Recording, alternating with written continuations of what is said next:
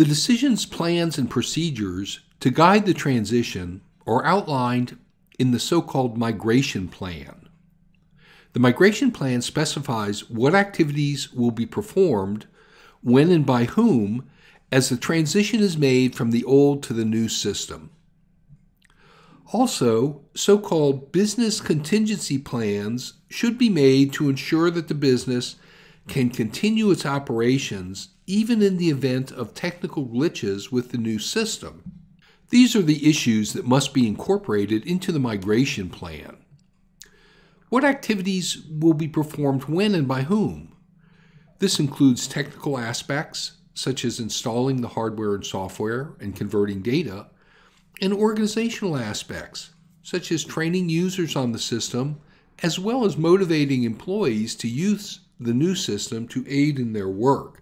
Here are the elements of a migration plan. The process by which the new system is introduced into the organization is called a conversion strategy. Different aspects of introducing the system must be considered. For example, how abruptly the change is made, the conversion style, the organizational span of the introduction, conversion locations, and the extent of the system that is introduced, conversion modules. It's also necessary to have a business contingency plan. The business contingency plan must deal with things that can go wrong during the conversion. What do we do if things go very wrong during conversion? For example, there could be technical glitches that might occur.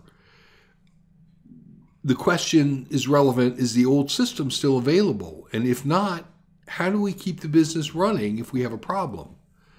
Can manual procedures be used for a short time? The business contingency plan must enable the organization to be prepared for the worst-case scenario.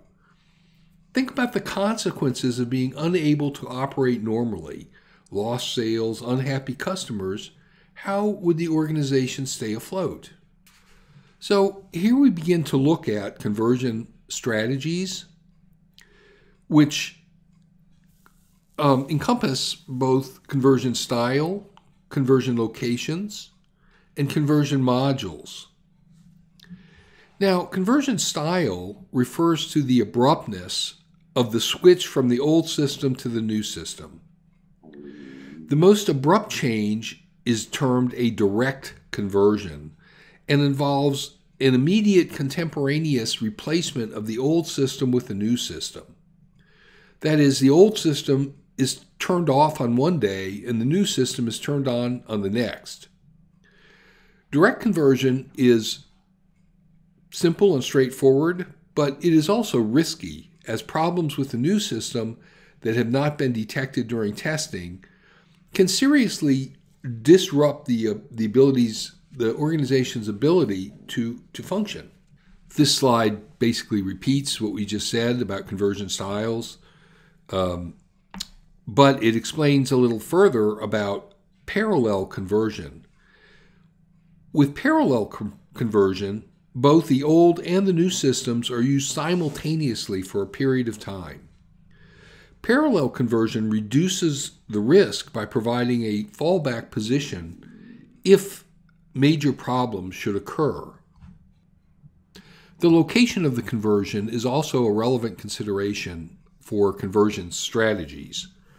That is, the new system can be introduced to different parts of the organization at different times, or it can be introduced throughout the organization at the same time. A so-called pilot conversion selects one or more locations, that is, units or work groups within a location, to be converted first as a part of a pilot test. If the conversion at the pilot location is successful, then the system is installed at the remaining locations. With a so-called phase conversion, a first set of locations is converted, then a second set, then a third set, and so on, until all locations are converted. And finally, with a simultaneous conversion, all locations are converted at the same time.